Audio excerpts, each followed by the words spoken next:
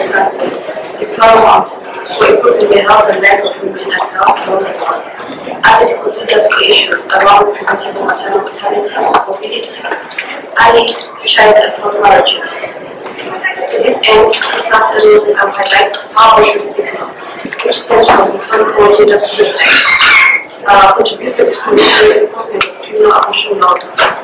I will detail how enforcement and stigma negatively impacts the lives of girls, women, their families, and their communities. Abortion is one of the only legal procedures regulated through penal codes, criminal laws, and policies.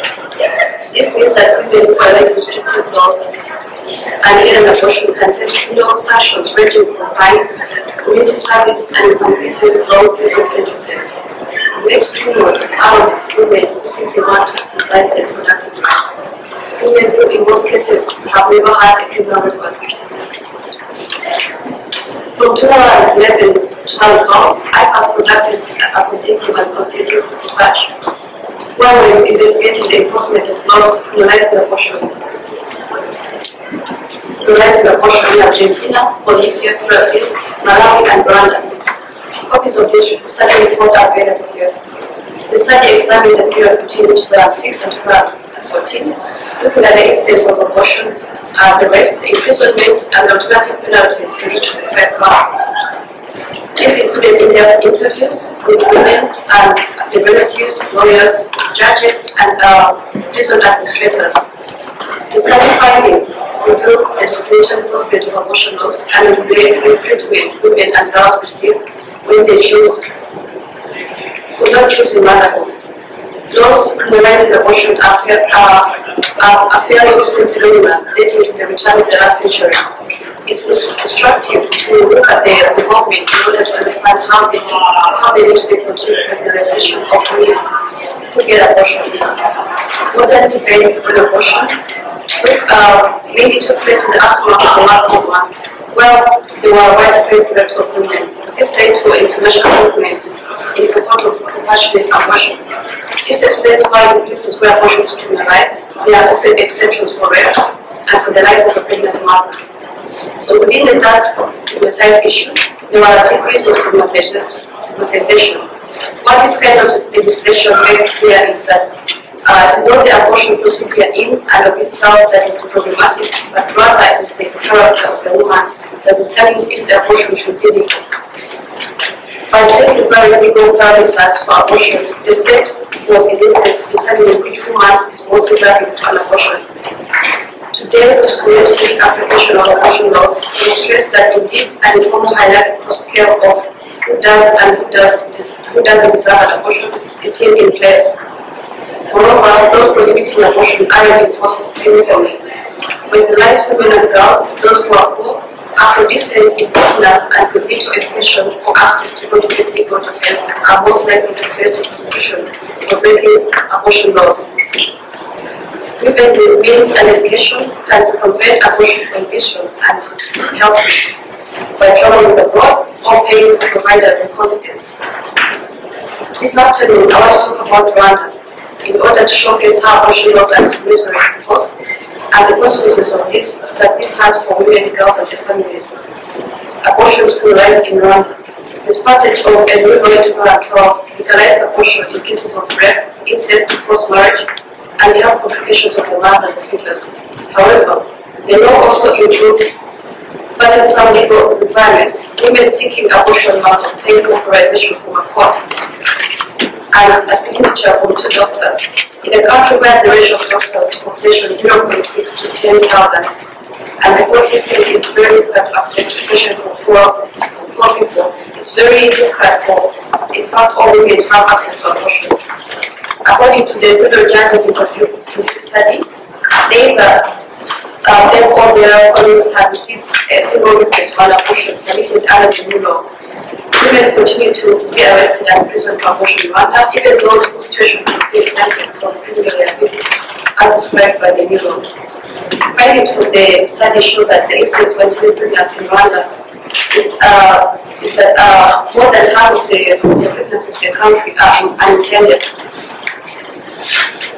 Approximately 22% of these pregnancies end in induced abortions. which accounts for 60,000 abortions every year. Of this, 24,000 completed every year require emergency medical treatment. Abortion cases a heavy burden on Rwandan women and the health care system in general. Virtually all abortions occur outside the health system, where safety cannot be assured. As in many countries, poor Rwandan women in urban and rural areas are far more likely to experience complications than wealthier women.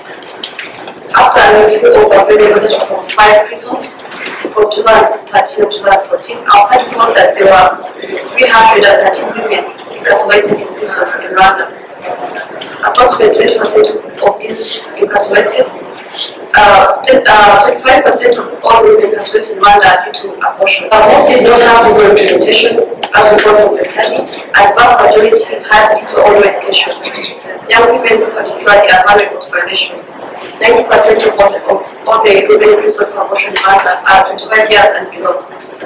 And over 50% of these who are interviewed are mostly orphans, especially after the 1984 genocide. Here in an interview with one of the girls in Rwanda, who says, "My name is Gladys, I'm 21 years old now. I go in prisons at the age of 18 for committing abortion.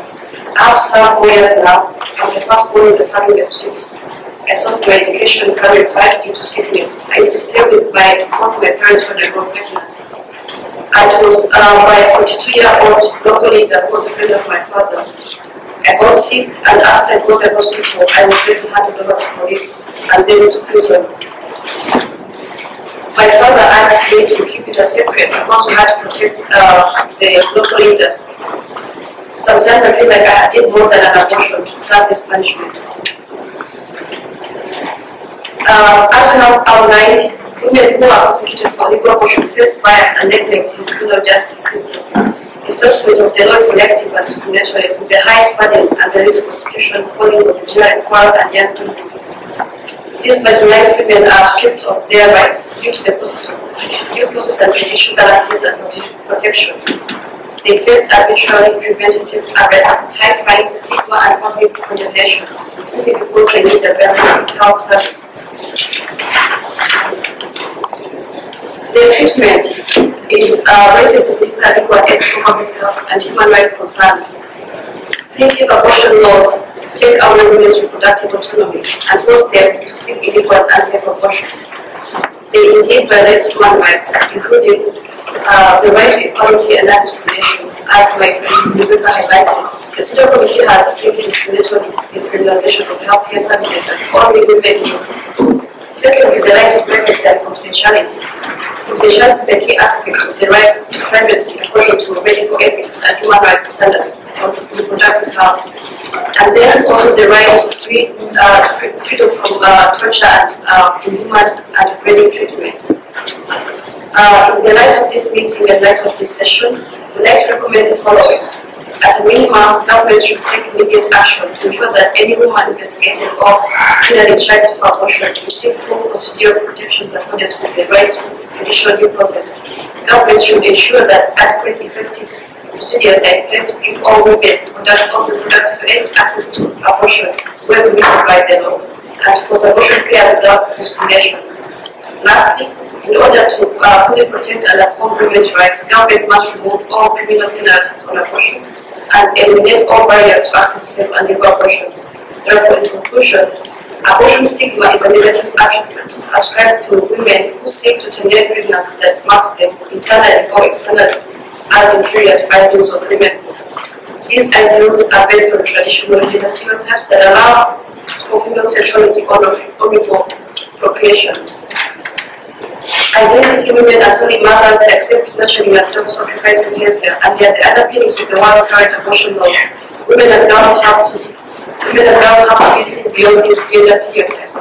The Universal Declaration of Human Rights provide for all human beings as equals, and the United Nations Human Rights Council has a central role to therefore ensure that every person's right is protected and realized. Thank you.